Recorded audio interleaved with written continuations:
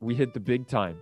Every time I get somebody on here that it's like, wow, this is things that I read about, and then I actually get to interview someone who's working on those things that I'm reading about, and I'm like, wow, that's really cool tech. This just for me is like a dream come true.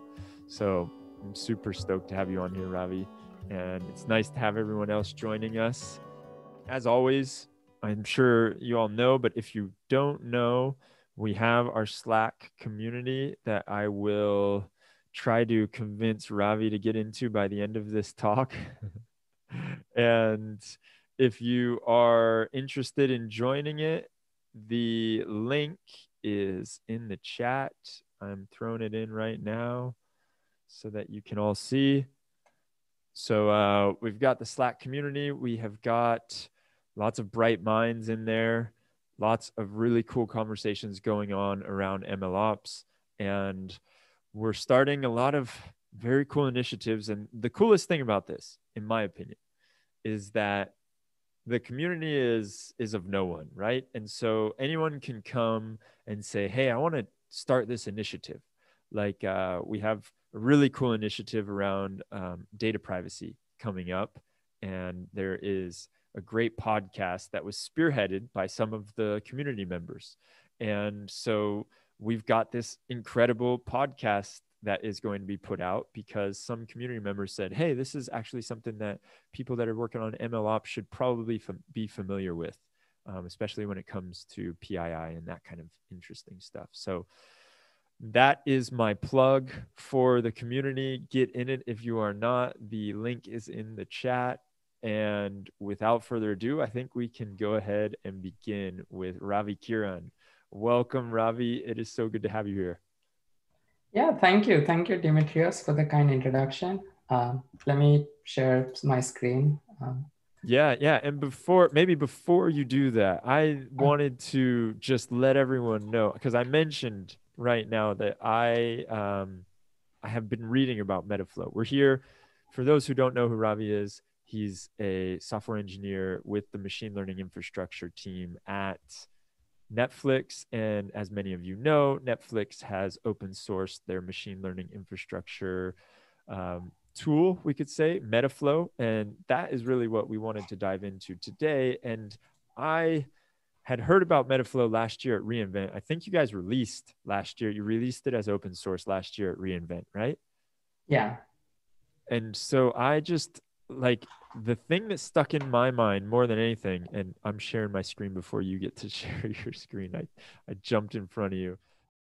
This is an incredible drawing. You can see this like diagram right here just stuck in my mind. Forever, it will be etched in my mind. Hopefully you can see that. Tell me, Ravi, if you can't.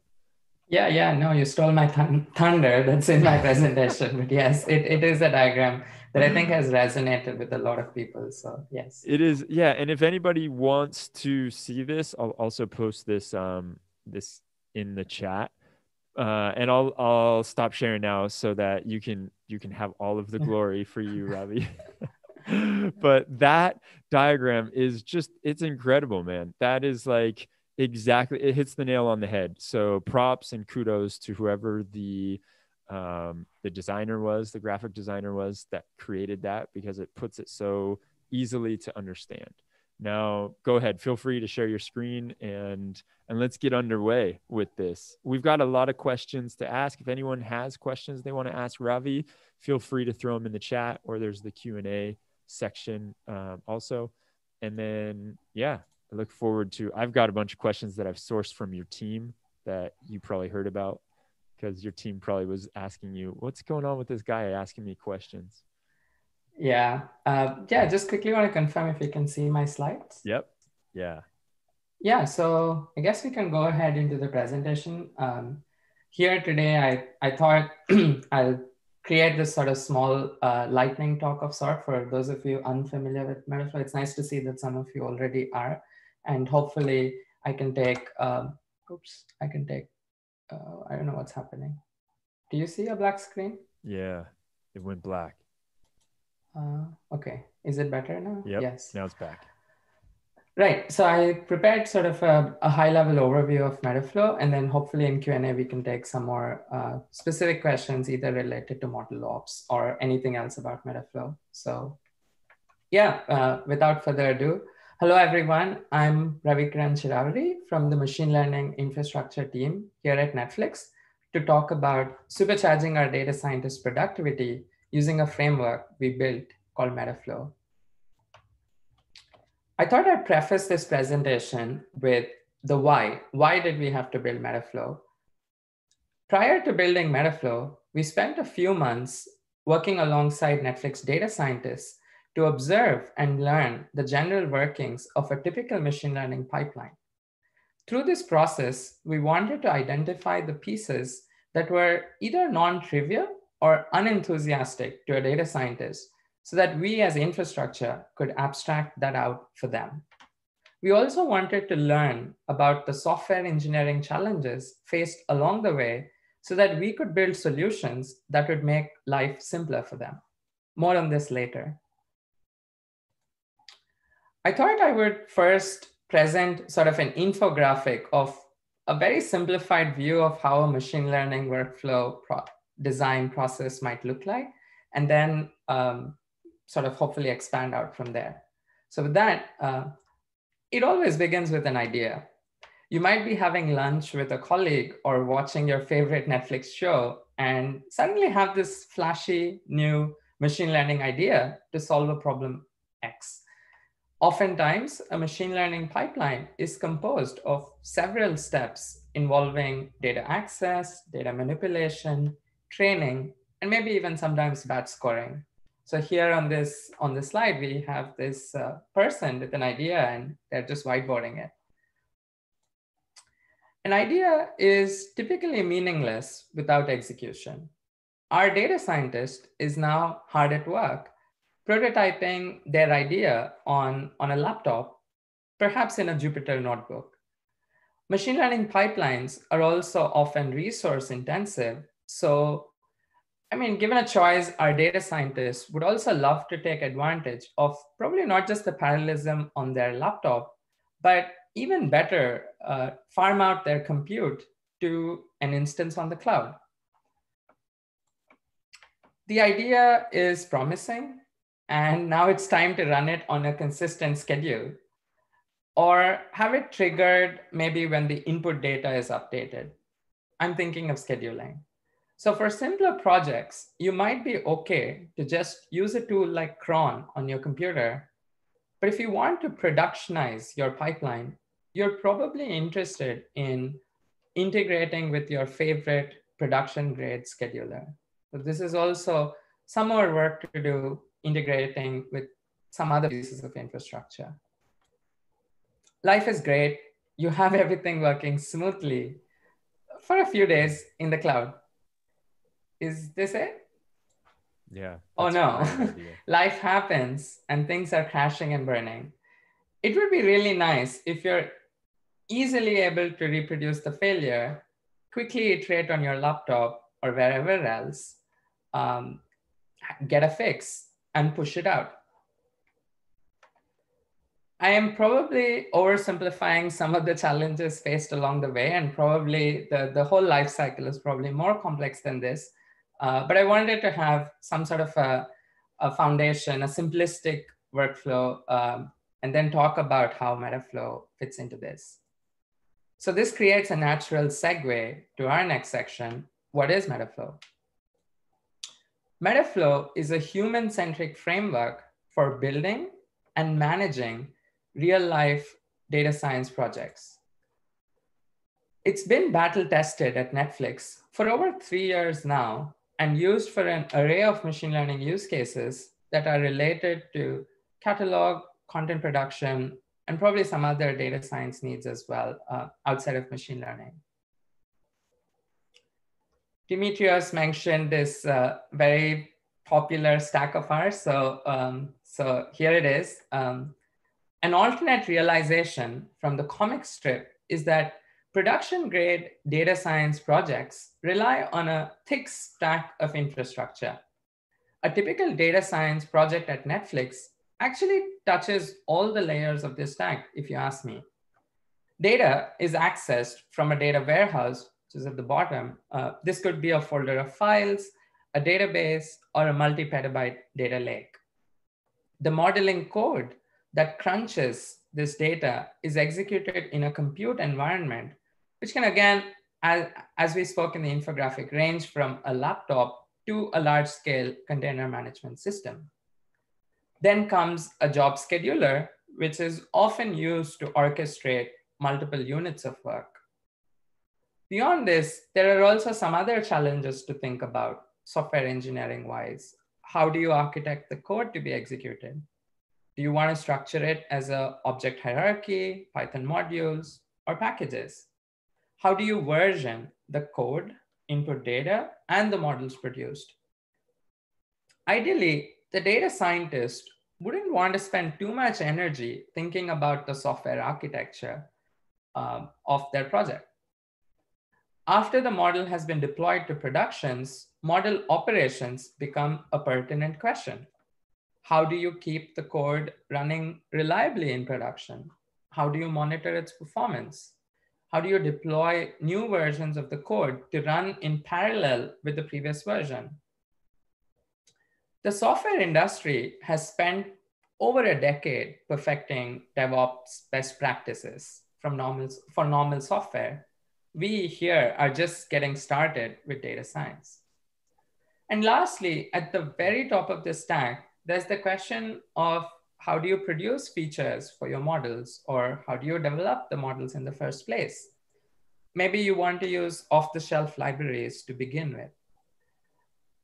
Honestly, this is the area where the skills of a data scientist start to get like most useful. And I mean, we saw this before, but there is this relationship. Like if you went around asking a data scientist how much they care about this whole stack, there is this sort of inverted triangle. Data scientists, given a choice, would want to stay as top in this stack as possible, and they really don't have that much of a strong opinion for lower levels of this stack. And it sort of creates this nice and contrasting and symbiotic relationship for us as infrastructure, specifically machine learning infrastructure, to notice that the amount of infrastructure needed is much higher at the lower levels of the stack. And also that's where we can have the most opinion, probably make a lot of choices, design decisions on behalf of our data scientists, produce something simple, beautiful, and then provide them as much freedom and at the higher levels of the stack. So that's what Metaflow does. Metaflow beautifully packages all of its offerings into this one simple library that is actually now available open source for both Python and R. R is something new, so definitely for those of you who use R, like check us out. We have easy integrations with the AWS cloud, giving you immense amount of freedom at the higher levels of the stack while being opinionated about the lower layers of this infrastructure stack. And I'll get into this more, like what our opinions look like. So how can you go about using Metaflow for your data science needs? Also, while at it, I thought it would be useful to quickly touch upon our philosophy on some of our opinionated design decisions, since some of you probably have infrastructures that you've built on your own. So hopefully, beyond just describing what we have, I think it's often helpful to like describe the why and why we have what we have, so that might hopefully be something that you can take back from this presentation. So first and foremost, our thinking is that people love DAGs, directed acyclic graphs. I don't know if they love them, but definitely it's probably easy to think of your machine learning pipeline as a DAG. Our philosophy is to keep it simple and to allow the user to express their workflow closest to how it's in their head. And we want to keep the syntax as intuitive as possible. it is true that we do impose some requirements on your DAG structure. That's why even there is this acyclic restriction, for example, so that we can do as much static validation as possible. It would be really nice if, or we believe it would be nice if we can throw an error quickly if something is amiss, rather than wait for a while before you deploy it into some cloud machine, etc., and then throw a runtime error. So that's where some of this static validation comes into play. And this is really helpful when a lot of data scientist needs actually are in prototyping. So there's definitely this quick iteration, wanting to develop in a fast turnaround cycle. And a lot of this time that you can save, and even it's a simple configuration parameter that's just misspecified, it's nice to quickly throw an error rather than do all your initializations, do all your network calls, and then throw an error. Oh, oops, this value is wrong. So that's where this is. This is our simple view, or perhaps my simple view of the machine learning world. There is some data that enters your pipeline as input. You have a giant compute, ultimately resulting in a model as an output. Let's unravel this a bit further. Here's a first glimpse of a sample workflow expressed with Metaflow constructs. Each step here is annotated with an @step decorator, and you can express the transition from each node to its next using the self.next function. We do support static branching, as depicted here on this slide, for branches A and B. And for any of you trying to read the slide, quickly touching on it, every workflow is meant to have a start step and an end step. And then we have the start step sort of branching out to branches A and B.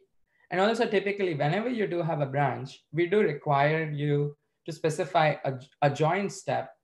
And as you can note here, A and B go to a join step. And the join step is slightly different because it tries to provide you access to all of its inputs. And this will get more clearer as I go through the presentation. But this is just a, a first look into Metaflow and what we think a workflow looks like. When it comes to syntax, we do believe it's easiest for our users to express intent through idiomatic Python instead of learning a new domain-specific language or DSL. You just notice sort of the idiomatic Python nature of how even our steps are specified with decorators, for example. But wherever possible, we also want to strike the necessary balance between providing sensible defaults, but at the same time, leaving some room for user intent. Excuse me. For example, specifying parallelization or resource requirements like GPUs does sometimes is better so coming from the user. Like imagine you have a training step and you know that it's going to be GPU intensive. Instead of us trying to do sort of a lot of smart checks around it, it's nice if they just can specify that. But more importantly, I also think it makes it quite readable when someone else wants to reason about a given workflow. At least at Netflix, like we want to think about somebody else might inherit your workflow. And at that time, sort of having your configuration split elsewhere versus just inline into your workflow, I think could make it quite easy so that you don't have to look at a bunch of places before you can exactly reason about what this step is going to do or task when it executes elsewhere. So touching upon our compute layer, we thought it'll be really easy for our users, since they anyway begin with a laptop or prototyping on a laptop, how would it be if we just gave them bigger laptops on demand? I do think it's easiest to think about sort of single box compute instead of distributed. And Metaflow has always been cloud first. So making it quite easy to just run a subset of your steps with different resource requirements seamlessly on the AWS cloud using AWS Batch. Honestly, this is one of my favorite features of Metaflow, which makes it quite easy for users to transition from a all local prototyping experience to production. And this is somewhere in between because you're just sort of trying to run a subset. And for instance, in this example, we have step A, which could probably be a CPU intensive step. You're probably doing a lot of compute, for example, in it. And at that time, you may want to specify, let's say, you want a box with multiple cores, and you can do that by saying at resources CPU equals 16. Whereas you have this other step where probably you're doing something like data manipulation or data access. And for those of you familiar with a lot of these data science libraries, specifically, let's say pandas, it's quite memory intensive. And we almost every single day have some or the other user like wanting much larger RAM just so that they can load this data frame into memory. And that's where this whole idea stems from. And Metaflow like just makes it easy for you to run some steps locally just because you can on your laptop, while running some on the cloud, paying for just the time that you use it, making it quite a nice in between from running it all the way in production before you like get there. We also understand that sometimes you might want more than a single box for your machine learning workloads.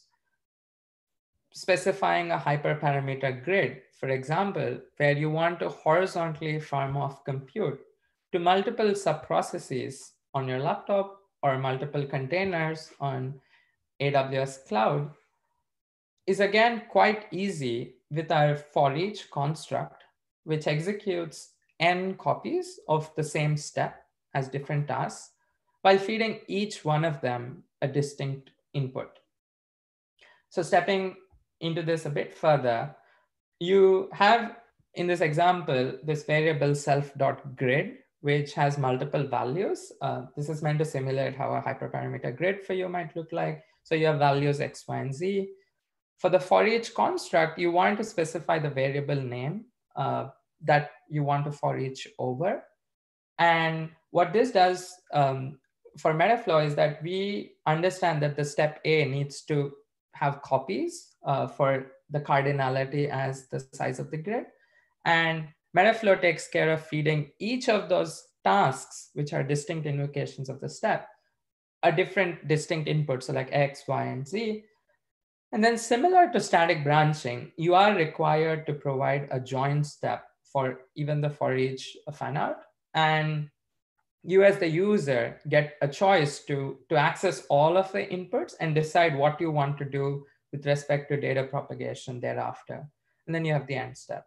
And I will get into data propagation a little bit more. So hopefully, again, this will get clearer. In our comic strip, we saw how useful it would be if failures are a feature and not an afterthought. We persist all the state and data onto our storage layer backed by AWS S3 to enable seamless reproduction of your failures on your laptop from production environments. We also provide an easy to use but opinionated solution to manage your dependencies so that we can version everything about your machine learning pipeline as much as possible. Lastly, we prefer that our users are able to observe and access everything about their runs using their client so that they can potentially build interesting integrations or dashboards using Jupyter notebooks or whatever else. So talking about state transfer and persistence, which I just mentioned a couple of slides ago, here's what we mean. Within a given step, anything that you store under self, like self.x here on this slide, is actually versioned and stored in our data store. To keep our storage footprint low, we do two interesting things. One, we efficiently compress the data. And two, we store it in a content addressed fashion to avoid storing duplicate copies across multiple tasks in case the value didn't change. So jumping into this example, here, step A has access to this variable X, which stores the value 2, and imagine it's written in some place. Now, when step A comes around, it wants to increment the value of X to 4, and it also stores that in some space for itself. And similarly for step B, even though A and B, since they're running as branches, like they run in parallel, step B ends up storing its copy of X equals 5 somewhere else. And in our join step, this is why the syntax of the join step is different. It does provide you access to all its inputs. So it provides you access to both A and B, and thereby the values, the different values of X, which is A.x equals 4, B.x equals 5. And then you as the user can decide what you want to do with the multiple values. Like either you may want to keep sort of the maximum. If it was probably something like accuracy, you want to decide which branch is doing better. Or you could probably come up with some composite function of all these inputs, or maybe you just want to store all the inputs. Like all of them are viable options. But our perspective here is to do all of this without asking the user for any choice, like without asking them to decide, oh, do you want to store this value X? Do you want to store the loss, etc.? We just want to store everything. And I mean, unless you mentioned it as a local variable, so there is a little bit of user choice, but I think this is something that has become commonplace enough that our users don't have to think about storage footprint and storage overhead. And we can do sort of all these infrastructure optimizations about it should the need arise. One thing I do want to also mention / dispel is that the content address trick plus S3, it's actually not a ton of storage cost. And it's not just for Netflix. I think for anybody out there to do this. So it is not something that is not viable if at all it was a smaller company, etc. So definitely do try it out and let us know if at all you think the cost is too high, but hopefully we think that's not the case. Jumping into dependencies, I know I mentioned like long ago in the first slide that there were some things from a software engineering point of view that as we like work with data scientists, we also wanted to build solutions that made life simpler for them, that were either hard problems or things that just bit them along the way. And honestly, this is one of them. I think you could have an entire presentation, and we have in the past made presentations just focused on dependency management. But for completeness, I thought I'll just spend a slide on it and mention that our dependency management solution is made possible leveraging Anaconda's offering to provide users with isolated, versioned, reproducible environments. You can imagine this allows users to experiment with various Conda packages, for example, to decide if something might break their workflow. If, say, a library like TensorFlow 2.0 introduce backward incompatible API changes, and the user is wondering if at all upgrading to TensorFlow 2.0 might cause some surprises. So for such a use case, as this flow represents, you could have your step A running at Conda and specifying just the libraries you might need, like TensorFlow 1.14. And potentially you could duplicate that step and run an alternate step B and upgrade it almost by just saying Conda TensorFlow 2.0 and then running this. And Metaflow takes care of all the mapping of just that simple one-line Conda spec to actually a Conda environment, packaging that in case you're running your flow elsewhere on a remote machine, hopefully taking care of performance issues. And also this does have, this sort of freezes all your transitive dependencies as well. And that's why we went with this solution. So the overall goal and philosophy here is simple. Like dependency management is hard, and we want to get as close to reproducibility of your workflows as possible. And most importantly, no surprises. Like once a user deploys a flow to production, we want it to just run hopefully forever without any problems. and a lot of these things that we do about it, like whether it's state persistence and storage, try to version everything, Conda, all of it is around the same larger umbrella, which is to get you a reproducible machine learning pipeline as much as possible. And one small note is I do mention reproducibility as much as possible because although not evident in this slide, like our input data usually comes from a data lake. So we do have certain best practices on how you can version that data, have this immutable copy in S3, but we are not necessarily versioning that or storing that as well. I mean, you could store that as an input artifact, but if you have, I don't know, like terabytes of data, it might not be as feasible to also version that along with your machine learning pipeline. But we can talk about this in Q&A further. I don't know if I just confused people for more, or hopefully people got the idea. No, this is great about dependencies. I think that's such a good point. And I know that a lot of people have talked about this, especially when they use many tools together, how to manage dependencies.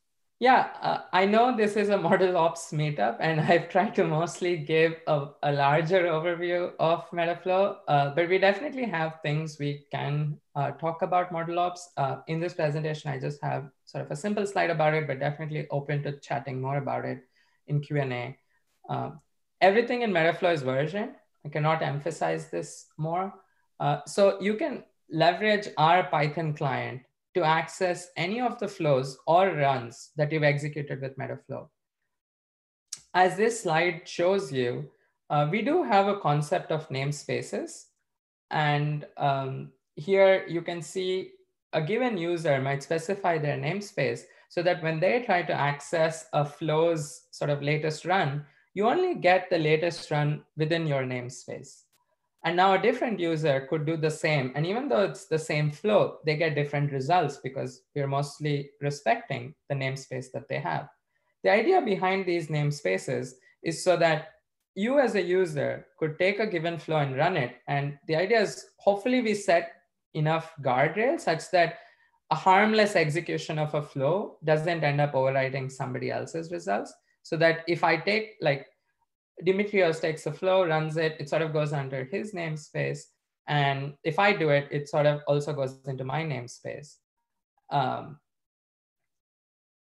And however, Netflix also has this culture of freedom and responsibility, definitely a very transparent culture. And that's why these namespaces are in no way meant to be sort of silos that you cannot look at each other's work or you cannot collaborate or such or some such. And that's why you also have access to the global namespace. And you could just go and get sort of information about somebody else's flow and run. We do definitely get asked questions around how this might work under certain other use cases that are privacy sensitive. But for the use cases we've been targeting, this sort of more open, singular shared metadata seems to work quite well since it promotes quite a bit of collaboration and so on.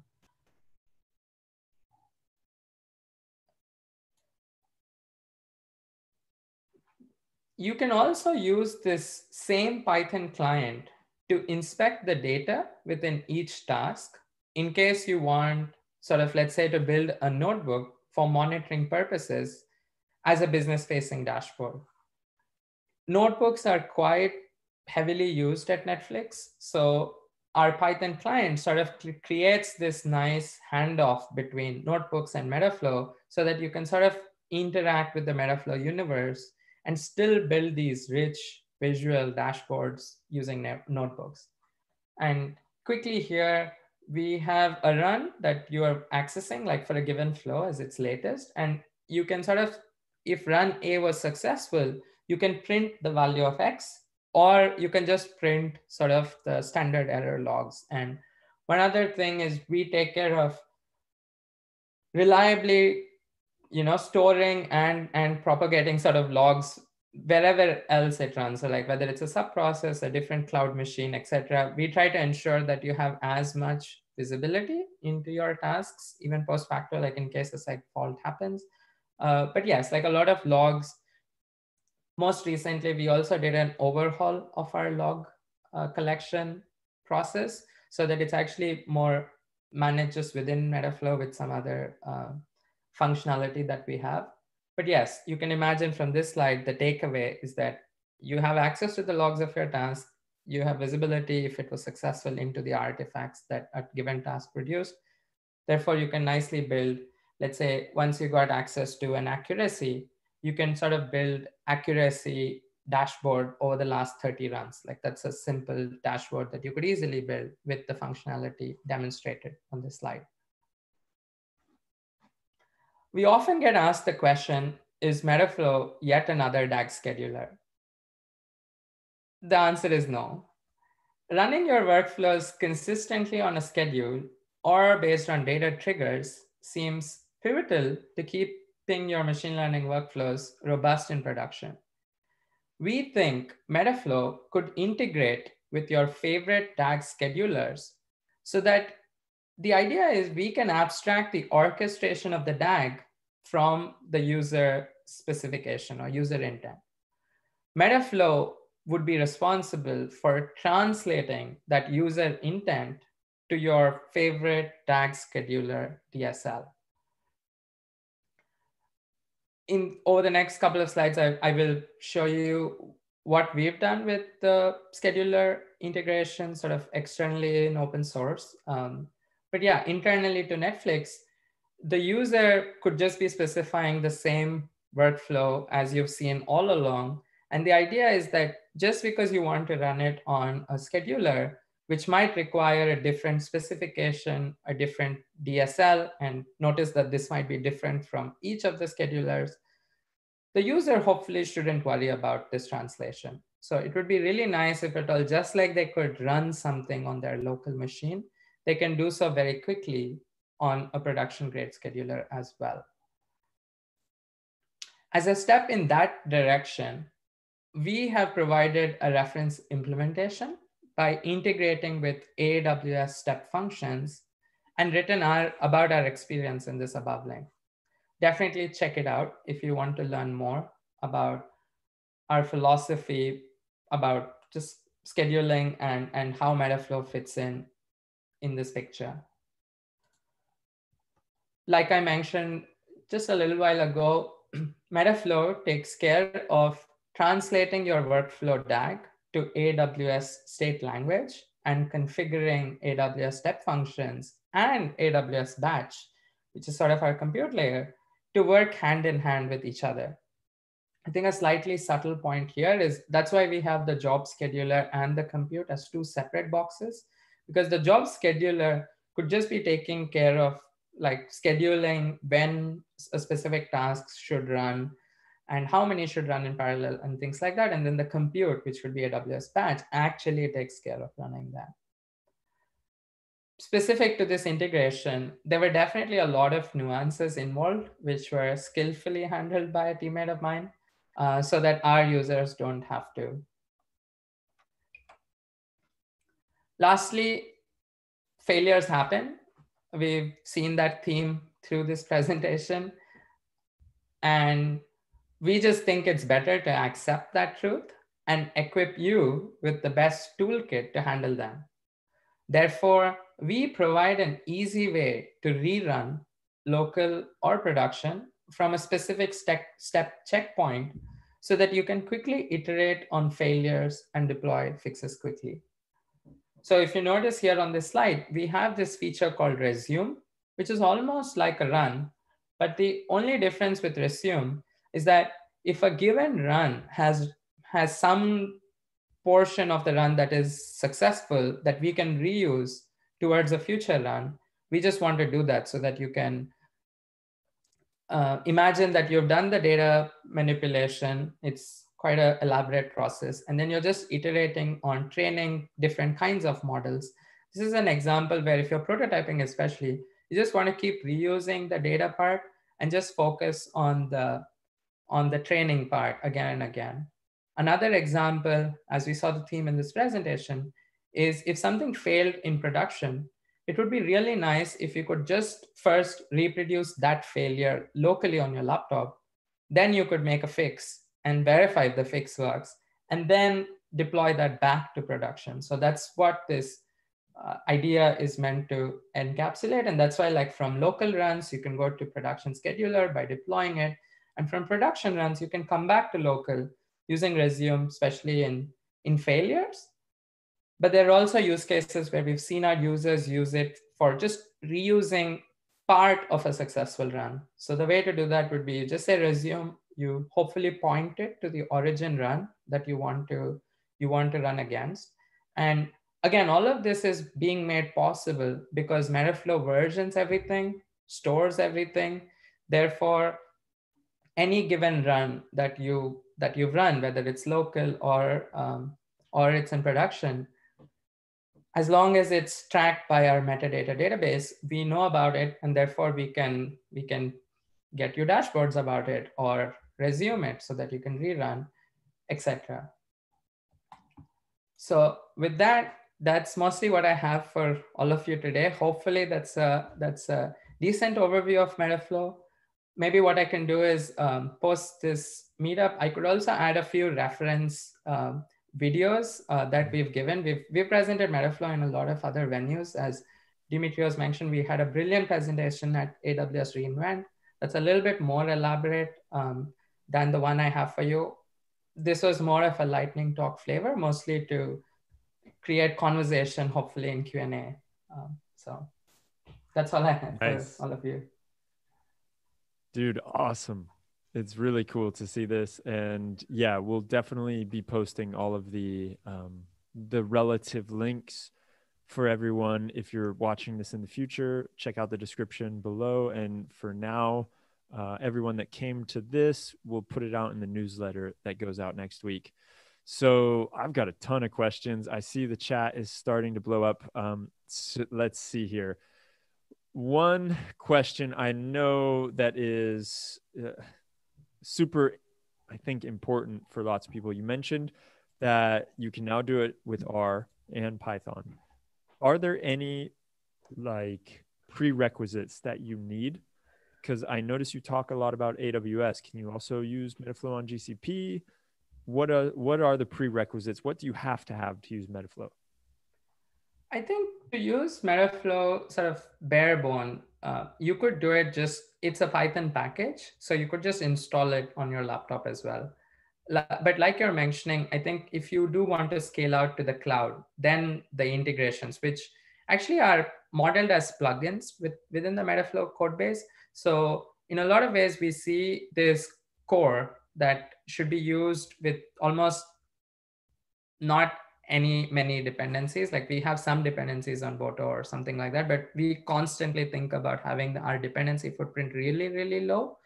But I think in terms of integrations, we definitely have various people we're working with, sort of with a white glove support in case you're looking for integrations with GCP or Azure. And we do have some members of the community taking a stab taking a stab at that implementation using some of our reference implementations. But yeah. Awesome. So there's two of the same questions. So I know it's on the top of many people's minds. They're wondering, where does Metaflow store everything, and especially when it comes to the metadata? What do you use as a metadata store at Netflix, and where does Metaflow store everything? Right. Yeah, no, thank you for the question. So there are two different pieces of storage. One, like I mentioned, is AWS S3 for all our data artifacts. So anything that you store as self.x, etc., is in that data warehouse. We also store some metadata information there, like just to know what are the objects you're storing, how many attempts did you have, things like that. But coming to the metadata, we have a metadata database, which is just like a SQL database. So I think open source, we use AWS RDS for it. But it's a simple database which just keeps track of your runs and just tries to handle the ID logic so that you get sort of a unique ID for every run that's either globally increasing across all runs. I don't remember the exact thing in the open source, but But yes, I think, yeah. So metadata uses an AWS RDS instance, a simple one, and other storage happens in S3 as much as possible. Nice. So there's a question that I know someone asked in Slack beforehand, and also I see Ron's asking it in the chat, if there's any tutorials available to use Metaflow in practice, and I believe there is on the GitHub page, if I'm not mistaken. And then somebody asked like a follow-up question to that because they played around with it in the beginning when it was released last year, and they were wondering, this Christian was wondering if it has been updated with examples like a Metaflow minced or something to that extent. Yeah, no, great question. Something that's definitely on the top of our mind. I also just noticed that one of my colleagues, Savin, is also on this call. So Savin, hello. Feel free to jump in if there are things you can also tell about Metaflow.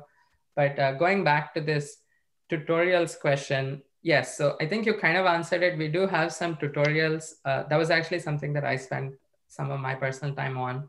If you just go to our Metaflow open source, just our CLI, like Metaflow Enter, like gives you access to some tutorials where we've tried to mostly have this sort of a journey that we can walk through our users with, like a Netflix theme. So it's like introducing sort of features one by one. We are hoping to follow through maybe early next year with these other kind of recipes or tutorials, which like maybe how do you do the specific MNIST with Metaflow. So things of that nature.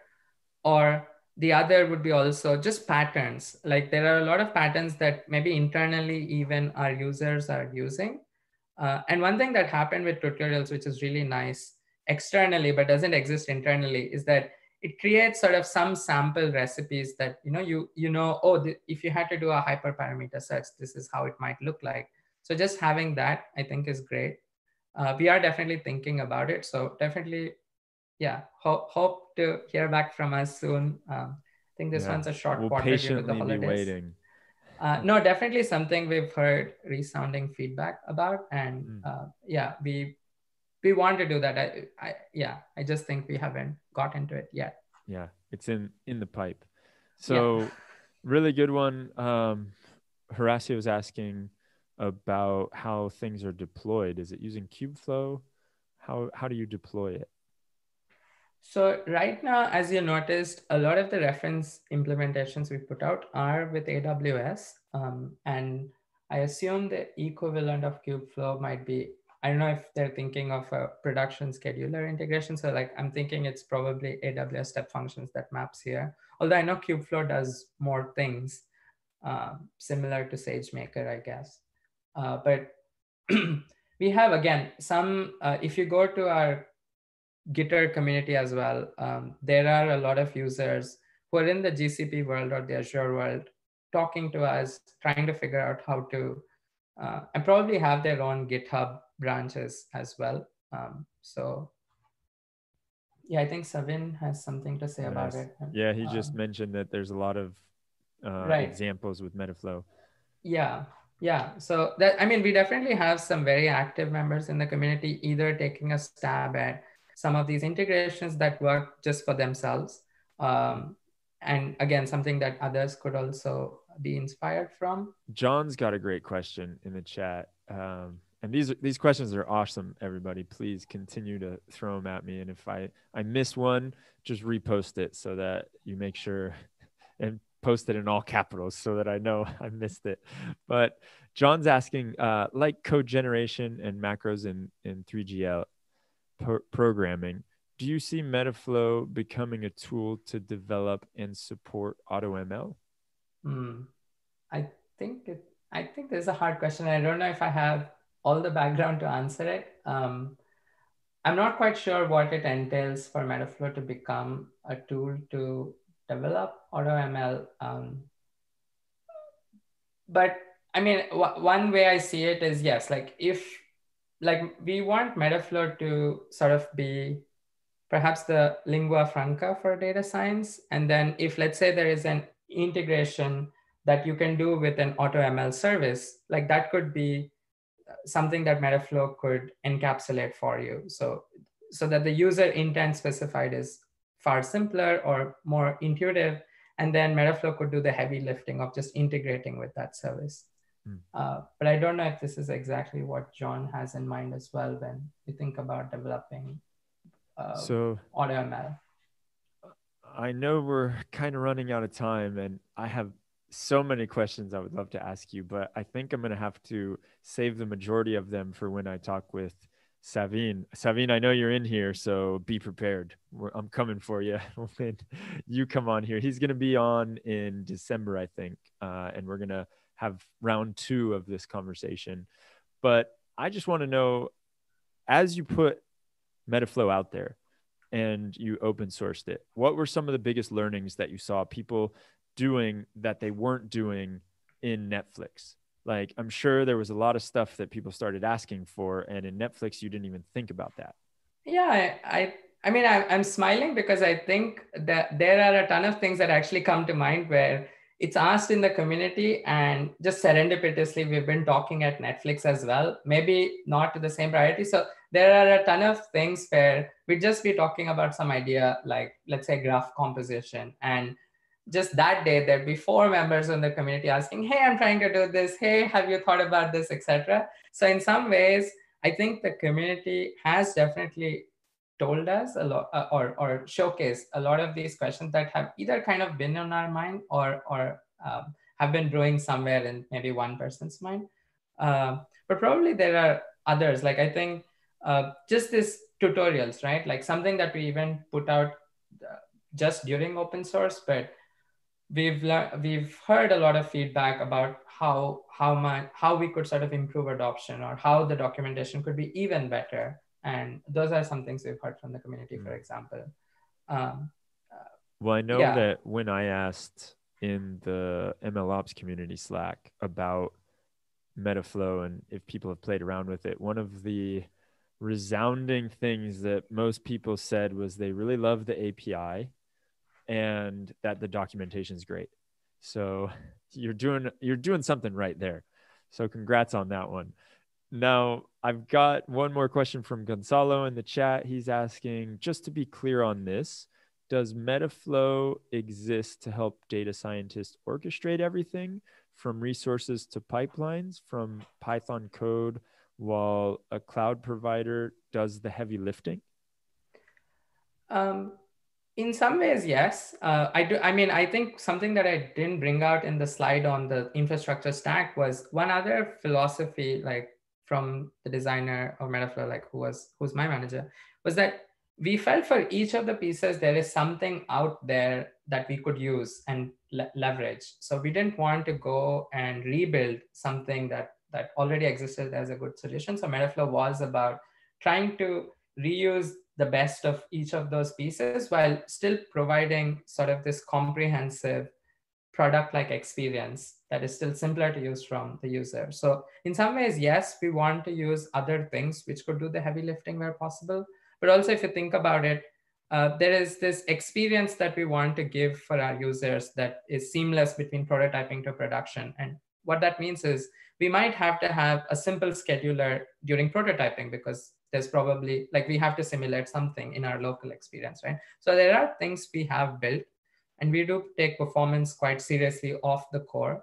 So there are some things we're doing, but yes, we want to integrate with other things as much as possible, while not necessarily exposing the same complexity to our user. Oh, you just saw what Ron put in the chat, didn't you? I saw you smile when you Ron, great question, because I was going to get into the Stranger Things. I was going to ask if they're shooting season 4 yet, but Ron was asking when the next season of The Last Kingdom comes out. I imagine you're not privy to this kind of information, or even if you are, you don't want to talk about that in the MLOps meetup.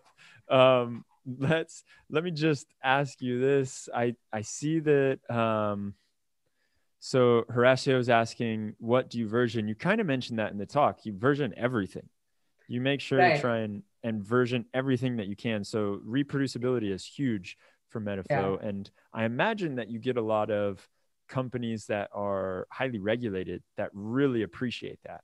You've probably got banks and fintech that thank you very much for that. Yeah. Yeah. Yes, I think they, with some of the things that are extremely sensitive about data, I do think they want a more privacy sensitive story. So it's something again for us to think about. But for everything we version, definitely for something that's either cloud first or just wants to promote this hugely collaborative environment across. I noticed like for small to mid-sized startups that might not want to have a machine learning infrastructure team of their own, but have data scientists who wish to be more productive. I think something like Metaflow would help them the most. At least that's what I think is our target audience of sort, maybe. So how does how does a data scientist go and get this? Is it as simple as a pip install, or is there some legwork that you need to do? What on the spectrum of like simplicity?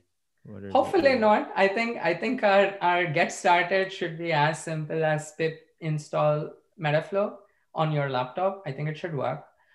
We have tried to, again, hearing feedback from the community, like we've also written elaborate documentation for setting up your AWS cloud ecosystem, for example, if it had to tie well with Metaflow, for example. So we've tried to do that as well. But if you just wanted to go ahead and give Metaflow a try, even just spin up a simple flow and run it locally on your laptop, I think a pip install Metaflow and then just using the tutorials that ship with Metaflow should be the easiest way to get there.